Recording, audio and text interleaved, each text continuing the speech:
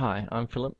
I'm going to talk today about structure charts, and these are used as part of the HSC Software Design Development Syllabus. The purpose of a structure chart is to represent a system for a programmer.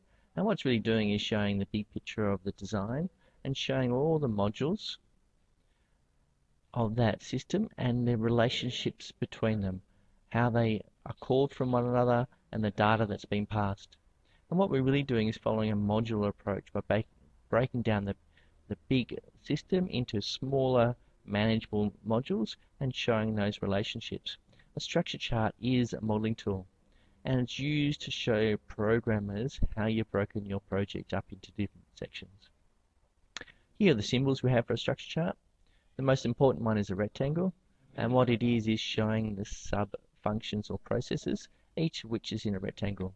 And really each of those rectangles does something. So often they're containing verbs like login or process login.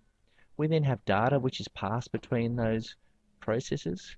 We have an open circle and a closed circle. The open circle is really showing parameters which are open and can change, like age or your login details. And a closed circle is showing is called a control parameter, and what it's showing is it's a set values. So for example, in Boolean values, you might say, have you logged in? And that's going to be yes or no. We have a repetition, which is showing when modules are repeatedly called. And the last one is we have a decision. And so here you can decide upon different functions which are called upon. The lines link different rectangles. It's showing which functions are called upon by other ones. So here we have it. Here's an example down the bottom.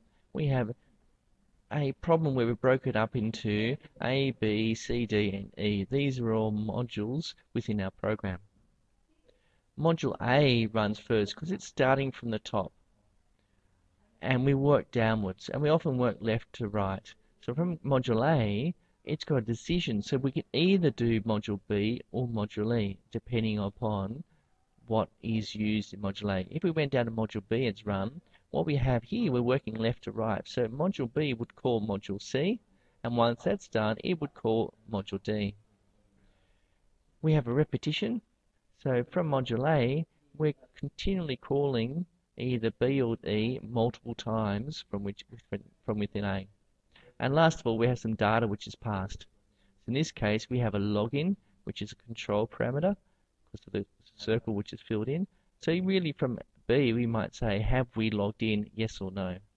And then down here, we might have an ID, which is passed from A to E, and that's a parameter, which can be whatever value you have in it. So that there is an overview of structure charts. So hopefully, that gives you an idea about them. Thank you. Enjoy. I'm Philip.